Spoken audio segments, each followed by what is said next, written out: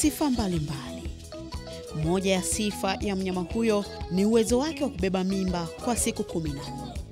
Simbilisi ni mnyama mdogo anayefugwa na binadamu, lakini asili yake ni porini.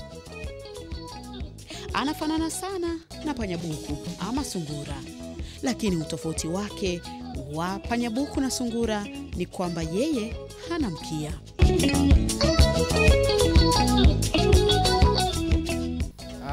Simbilisi ni jina ambalo linafahamika katika nchi yetu kama wanyama fulani, jamii fulani ambayo wanataka kuwa kama sungura hivi au pimbi hivi, lakini ni wa aina yake kidogo. Sasa ambao ni ufugaji sio maarufu sana, lakini kwa siku za karibuni umekuwa ukiendelea kushika hatamu na kuwa maarufu nchini. Kwa hiyo kiutamaduni sio kwamba tumekuwa tukifuga hawa wanyama. Kwa asili ni wanyama ambao wanafugwa sana na wamekuwa kifugwa kwa miaka mingi maeneo ya Amerika ya Kusini, na ndiko ambako chimbuko lake la wanyama hawa lipo kwa sehemu kubwa sana ukilinganisha na maeneo mengine sana duniani. Japo wameshika sana umaarufu katika Amerika ya Kaskazini, maeneo kama Ecuador, Colombia na maeneo mengine ambako wanatumiwa kama kitoweo. Na kwa upande wa Amerika Kusini kwa miaka yote hiyo kijamii au kwa namna hiyo wamekuwa wakitumika kwa ajili ya chakula. Lakini Simbilisi wana mambo mengi kidogo tofauti na ambavyo wao wamekuwa kiwatumia, na kwa sababu hizo basi wameshika kasi kubwa sana duniani na ufugaji wake umechukua sura mpya kwa wakati huu.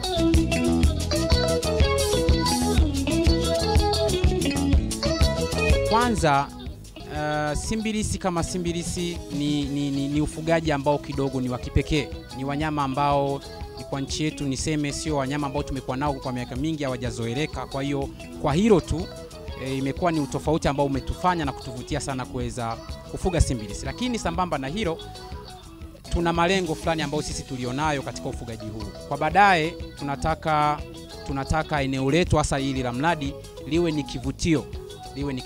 Kwa hiyo kuwa na vitu ambavyo sio havijulikani sana katika jamii yetu, au sio viumbe ambavyo tumekuwa navyo tayari, kile ni kivutio. Na sofa ni viumbe ambavyo ni vya nyumbani, viumbe rafiki ambavyo havina madhara yoyote. Kwa hiyo pia na hiyo ni sababu nyingine ambayo inatufanya na kutushawishi kuweza kufuga Simbilisi.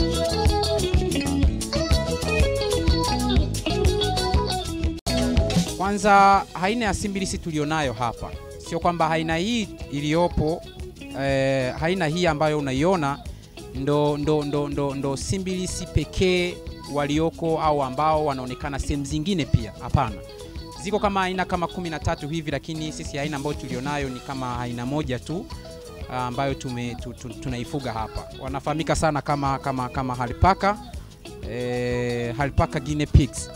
Nimezungumza kwa Kiingereza kidogo kwa sababu ndo lugha yani ni wa kigeni niseme hivyo, na ndio maana tunawatambua kwa hivyo kwa jina hilo kwamba ni alpaka guinea pigs. Sasa ukiangalia mfumo wa banda namna ulivyo, utaona kuna baadhi ya vitu ambavyo ni tofauti, nafikiri wengi pia hawajawahi kuona. Utaona hapa sisi tumepiga mabanzi, na kwenye mabanzi, katikati ya mabanzi kuna sehemu ambazo ziko wazi. Lakini pia utaona kwa upande huu utaona kuna baadhi ya majengo ni kama vinyumba fulani. Ukiona hiki pale, kile pale, mfano ukiangalia hiki, lakini kuna kile kingine pale, na kuna kile pale ambacho kina umbo kama la meli, na kile pale kina umbo la gari. Kwa nini hiko namna hii? Moja,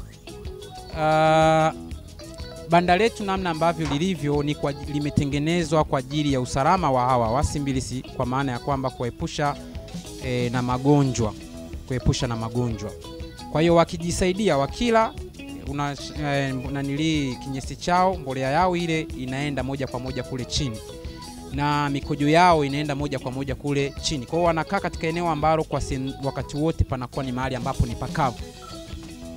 Jambo jingine katika ufugaji huu wa Simbilisi, kama ambavyo unaweza ukaona vitu hivi ambavyo nimekuonyesha hapo awali.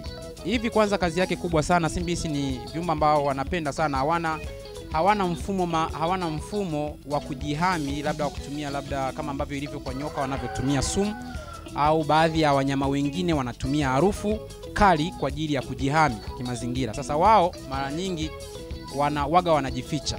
Wanapenda kujificha ficha kama ingekuwa ni labda ni eneo ambalo ni la pori, ukitokea tu wanakuwa kama pimbi, wanajificha katika mapango, wanajificha labda katika magogo. Kwa kadhalika, kwa sababu tunawafuga nyumbani, tunajaribu kutengeneza mazingira ya namna hiyo hiyo kama ambavyo wangekuwa labda wako porini, mfano ule kama tu pimbi, kwamba akiwa porini namna ya kujificha ni kwenda katika sehemu ambazo zimejificha.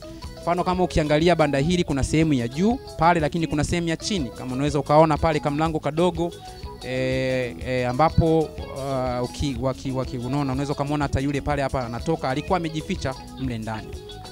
Simbilisi pia ni wanyama ambao ni rafiki. Ni rafiki kwa maana ya kwamba wanapenda kukaa na raia. Ukienda katika sehemu tofauti katika kwa wafugaji wengine, kuna ambao wao Simbilisi utalikiona hiki ambacho nilichokuwa nakizungumza, kwamba ukitokea tu kwenye banda mara moja, basi utaona anajificha kama kuna sehemu au kama kuna kitu cha kuweza kujificha, utaona anajificha, kwa sababu ndivyo walivyo. Lakini kishafika hatua fulani, umeishi nao vizuri, tengeneza mahusiano mazuri, basi utajikuta hata kukimbia tena wanakuwa hawawezi kukimbia kama ambavyo unawaona hapa. Tunaongea hapa, wako hapa karibu, lakini wengine aina nyingine ambao hawajatengenezewa mahusiano mazuri, basi wanakuwa wana tabia ya namna hii. Lakini jambo jingine, ukiangalia mkono wako, ukiangalia upande huu, utaona karatasi. Sasa mara nyingi sana hawa viumbe wanasumbuliwa sana na baridi, na hasa aina hii tulionayo inasumbuliwa sana na baridi. Na kwa upande wa huku ni eneo ambako wanashinda. Pamoja na hayo, kwa sababu mara nyingi wa kijiografia, sasa eneo letu hili, kama kuna kipindi labda ni kipindi cha mvua au labda ni kipindi cha upepo mkali, hasa kipindi cha kipupwe mwezi wa 7, huwa kunakuwa na upepo unatokea upande huu. Kwa sehemu kubwa sana unakuwa ni upepo ambao ni mkali, lakini pia unachanganyikanaga na baridi. Na wakati mwingine kipindi cha mvua, upande huu mvua zetu zinatokea upande huu. Kwa hiyo hii yote ni kuwakinga na upepo, lakini pia baridi inayotokana na upepo inakuwa imekuja kutokea upande huu. Ndio maana hiyo karatasi. Huku ndiko wanakoshinda, wanakula chakula chao huku. Na baada ya hapo nitakuonyesha baadaye kwa upande wa chumba cha ndani, huku ndiko wanakwenda kupumzika. Kama unaweza kuona pia kuna milango yao hapa. Na milango yao wao si huo mlango mkubwa tunatumia sisi ambao tunakuwa tunawahudumia, lakini wao kama wao wanapenda kutumia milango hii. Utaiona hapo mlango wa kwanza, mlango mwingine wa pili pale. Namna ambavyo tumetengeneza vifaa vyao maalum kwa ajili ya kulia chakula. Vyote vini vya mabanzi, lakini hivi vifaa vya kulia vyenyewe ni kama stage fulani hivi, vimenuka kidogo kutoka kwenye hizi banzi nyingine ambako wanakanyaga. Kwa nini tunafanya hivyo? Manake tumatofautishia, hiyo ni sehemu ambapo chakula kikishawekwa basi wanaenda kula. Wakishafika pale, hata kama wakijisaidia, manake kinyesi kiwezi kukaa hapo, kinashuka chini. Ni hiyo kwa tofautishia. Lakini haya maeneo mengine ambayo wanakuwa wanazunguka kujisaidia, kujua na nini, yanakuwa ni maeneo ambayo yako chini, tofauti na sehemu yao ya chakula. Na hii yote ni kutokuchanganya kinyesi pamoja na mikojo yao ichanganyikane na chakula, kwa sababu wao wana tabia kwamba mkojo ukishaingia kwenye chakula chao kwa muda fulani, wanasusia kile chakula. Kwa hiyo ndio maana unaona ni stages fulani ambazo zina sehemu za kupitisha ambazo ziko wazi kupitisha hiyo mikojo na vitu vingine kama hivyo, ili tusiwe tunaharibu chakula pia. Kwa hiyo iko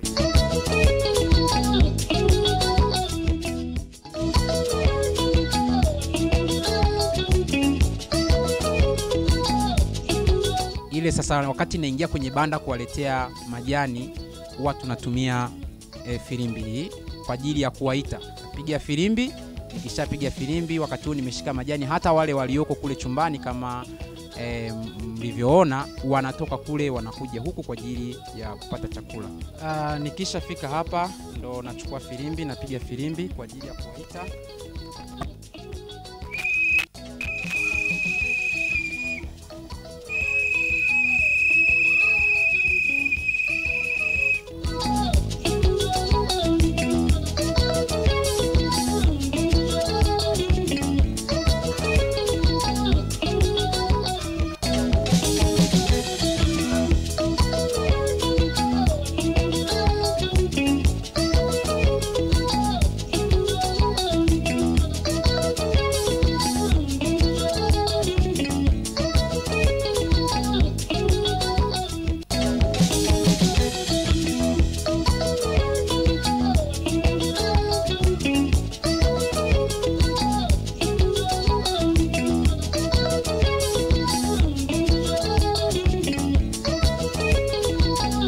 mtazamaji, unaweza ukaona ambavyo walivyo watulivu wakiwa wanaendelea kupata chakula, lakini utaona wengine hapo wanakula ugali, wengine wanakula hayo majani, na wote wakishamaliza, mfano kama majani yote yakiisha, basi utawaona wanaelekea kwenye ugali. Kwa hiyo wakishamaliza kula wanakunywa na maji, wanatulia, wanapumzika, mpaka wanatokea. Utaona kuna vyombo hapo vyekundu. Hivyo vyombo ni kwa ajili ya maji ya kunywa. Simbilisi pia wanakunywa maji.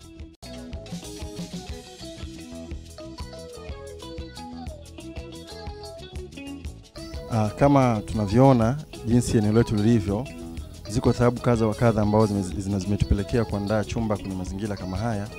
Kwanza tukiangalia kwa tuanzie tu kwa chini hapo, kama unavyotazama kuna pumba. Lengo la kuweka pumba chini ni kuzuia kwanza baridi, kwamba eneo hili ambao wanakuwa wanapumzikia wasipate baridi moja kwa moja. Kwa hiyo pumba zinawasaidia kupunguza baridi, kwa hiyo badala yake pia linazalisha joto. Lakini pia kingine pia ukitazama kwa jinsi chumba kilivyo, kina vitu kadha wa kadha kwa chini. Ukiangalia kuna vitu ambavyo unaviona hapa chini kama sehemu za wao kuingia kupumzikia, lakini pia kwa ajili ya kujifichia. Wao wakiingia hapo wanakujificha vizuri, wanapumzika vizuri. Lakini pia ukiangalia hata chumba jinsi kilivyo, upande huu hapa kuna dirisha ambalo pia linawasaidia kwa ajili ya wakati wa mchana, kwa ajili ya kuingiza mwanga ndani, lakini pia kwa ajili pia kuwapatia hewa. Kadhalika pia jinsi chumba kilivyotengenezwa, kina hali ya ujoto ambayo pia inawasaidia wao kupumzika kwa amani pasipo shida yoyote. Lakini kwa hapa chini pia mkitazama pia kuna hiki chombo ambacho wakati mwingine huwa pia tunawekea chakula, kama ikitokea labda kuna ulazima wao kuendelea kukula huku, chakula pia kinakuwepo hapa. Na mara nyingi ukiangalia upande kule tulipoanzia ndio sehemu maalum hasa kwa ajili ya chakula. Huku labda kama ikitokea kuna uhitaji wa dharura, lakini mara nyingi huwa kwa ajili tu ya sehemu ya wao kupumzika.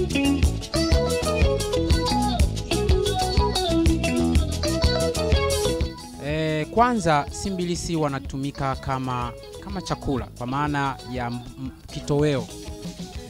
Wanatumika kama kitoweo, ni kama ilivyo nyama ya sungura, kwa sababu pia kama ambavyo nimetangulia kusema pale mwanzo kwamba wako katika familia ya sungura. Kwa hiyo nyama yao kadhalika ni nyama nyeupe na inataka kufanana na ya sungura, lakini ya simbilisi ina upekee wake, aina fulani tofauti na sungura moja kwa moja.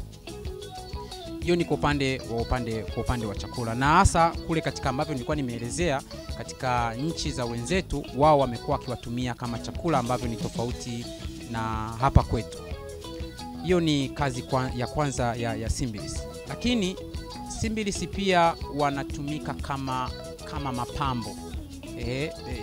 Ninaweza kusema ni pambo lenye uhai. Ni pambo lenye uhai. Kama ilivyo kwa njiwa, kama ambavyo na yenyewe yanatumika kama pambo, ndivyo kadhalika simbilisi pia wanatumika kama pambo. Kwa nini wanatumika kama pambo?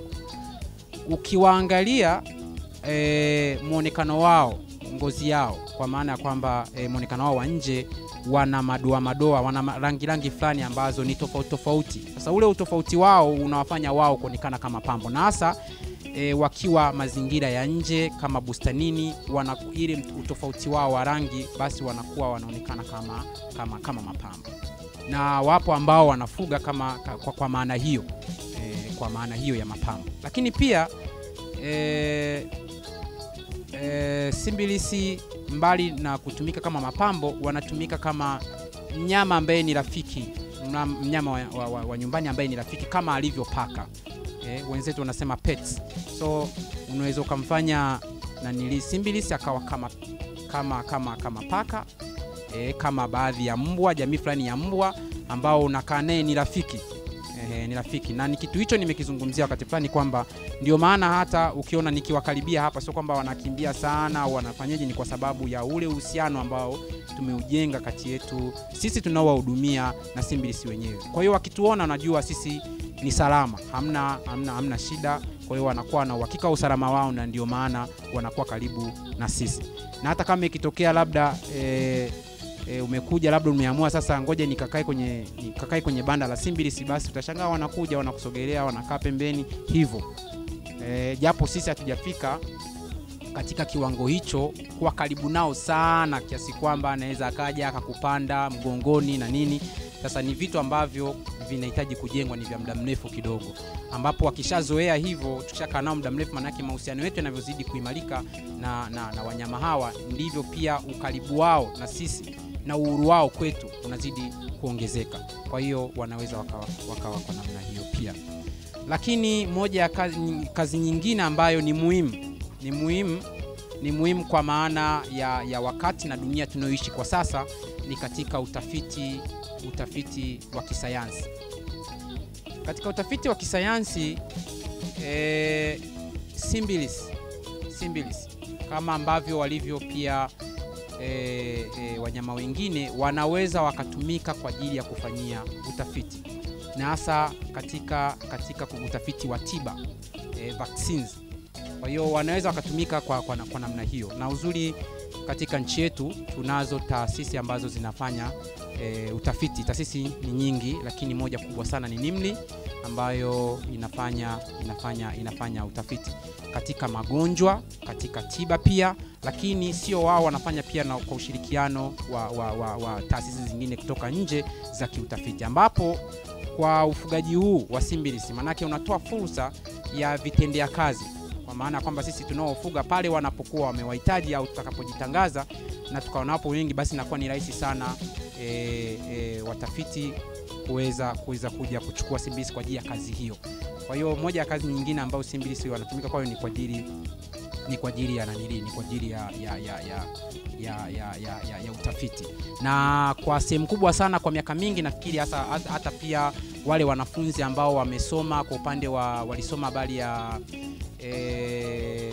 Law of Inheritance, nafikiri ni kama sio kidato cha 6 ni kidato cha 4 pale, masuala ya genetics, urithishaji wa vinasaba kutoka kwenye kiumbe, kutoka kwa kiumbe mzazi kwenda kwa kiumbe mtoto.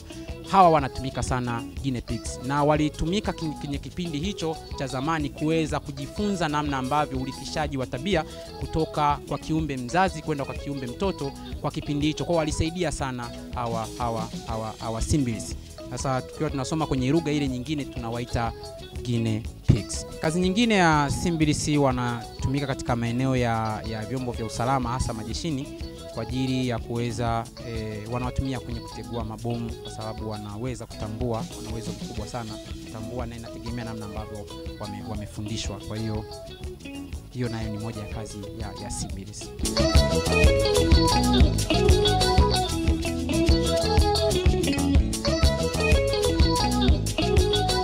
Ufugaji wa Simbilisi ni ufugaji ambao ni rahisi. Ni ufugaji ambao hauna changamoto nyingi sana za kiuendeshaji. Kwa maana kwamba wao wanahitaji majani, na wakishapata majani wanakula, na ukiangalia jiografia yetu na mazingira yetu yana majani, kwa hiyo tunawapa majani wanakula. Kwa hiyo inakuwa sio changamoto ni mpaka nikapate chakula mahali fulani, hiyo kwao hamna. Kwa hiyo wanaweza kukua vizuri, wanaweza kuzaliana vizuri pia. Lakini changamoto kubwa sana tulionayo niseme ni ya kijiografia. Hiyo ni moja ya kwanza ya kijiografia, hasa kipindi ambapo majani yanakuwa hayapatikani. Tunaingia gharama ya kuweza kununua chakula mbadala kama pumba na kuwatengenezea ugali kama ambavyo nimesema. Hiyo ni changamoto ya kwanza. Lakini changamoto ya pili ni support ya serikali. Kwa maana ya kwamba kwanza ufugaji wa Simbilisi ni ufugaji ambao haujafahamika sana.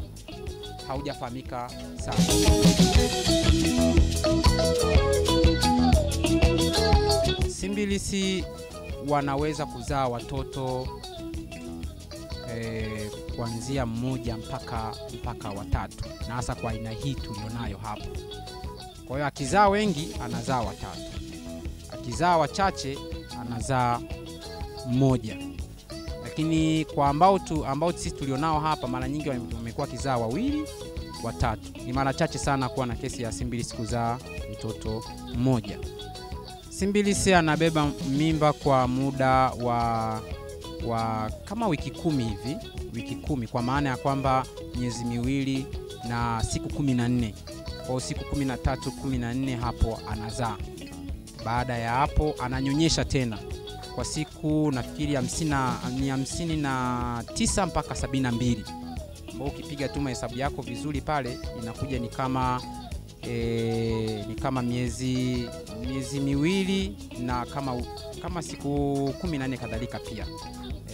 Kwa hiyo wao ndio inakuwa kwa namna hiyo. Kwa baada ya miezi miwili ya kwanza na siku 14, manake miezi miwili na siku 14 tena anaweza kupandwa. Ndugu mtazamaji, jambo jingine ambalo niseme yani uzuri wa Simbilisi, uzuri wa ufugaji wa Simbilisi ni kwamba wao hawasumbuliwi na magonjwa. Hasa kwa upande wetu sisi hapa hatujawahi kuwa na kesi ya kwamba Simbilisi ni mgonjwa. Hatujawahi kuwa na kesi hiyo. Kwa ni ufugaji ambao nasema mimi nauona kwanza ni ufugaji ambao ni rahisi au una gharama sana za kiuendeshaji, lakini kwa sababu hii manake kama wengi tungefahamu habari ya Simbilisi kwa upana huo, nafikiri tungewatumia sana kwenye upande wa nyama, kwa sababu nyama yao nimeshasema ni nyeupe, kwa ni nyama ambayo ni nzuri tu na ina ladha nzuri.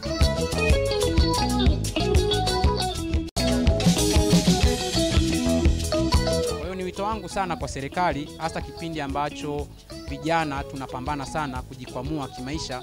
Tunavyo vitu vingi ambavyo tunaweza tukafanya. Wapo ambao wanafuga kuku, lakini Simbilisi pia inaweza kuwa ni mradi mmoja mzuri sana ambao unaweza kumkwamua kijana kutoka kwenye hali ya chini na kumuinua juu kiuchumi. Kwa hiyo nachofikiria sana ni elimu kwa umma. Hata sisi wenyewe tunafuga lakini tunaendelea bado kujifunza. Sasa hizi ni jitihada binafsi, lakini kama serikali ingeweka mkono wake katika kuelimisha, ingeweka mkono wake katika kufundisha kwa vijana, manake hii nayo ni ajira nyingine ambayo tutapunguza kwa sehemu kubwa sana uhaba wa ajira katika nchi yetu. Badala ya vijana kukaa mjini hawajui cha kufanya, basi hiki inaweza kuwa pia ni kitu kingine cha kufanya. Pia hili ni hombi kwa serikali. Mfano eneo letu hili la mradi mpaka kuja kutufikia huku, kuna changamoto ya barabara kutoka barabara kuu inayoenda Msoma au Mwanza kuja katika eneo la mradi, ambapo tutakapofika wakati ambapo sasa tunataka kuanza kutoa mifugo yetu kwenda kuwapeleka sokoni, itakuwa ni changamoto kubwa sana, na hasa kipindi ambacho ni cha mvua. Kwa hiyo nilikuwa naiomba sana serikali tusaidie, ituangalie katika jambo hilo, iweze kutusaidia basi yale ambayo tumekusudia na kuyalenga kuweza kuyafikia, tuweze kuyafikia mapema na wengine wafaidike. Hiki ni Kilimo Bora, na leo tulikuwa tunaangazia ufugaji wa mnyama Simbilisi. Jina langu ni Gigwa Mhule. Kwa heri, tukutane Jumamosi ijayo.